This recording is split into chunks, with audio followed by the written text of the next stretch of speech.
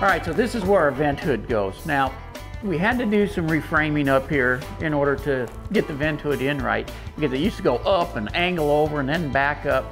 Eliminated all that. It's a nice straight shot now.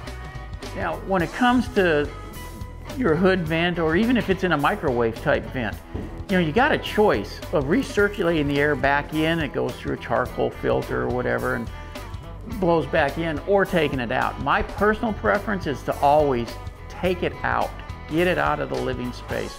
You know, when you recirculate it, it's always got grease and stuff mixed into it, and it's always harder to maintain it and keep it up. This really is the right way to do it. Hey, for more quick tips like these, subscribe to our YouTube channel. You can get there by going to thipro.com.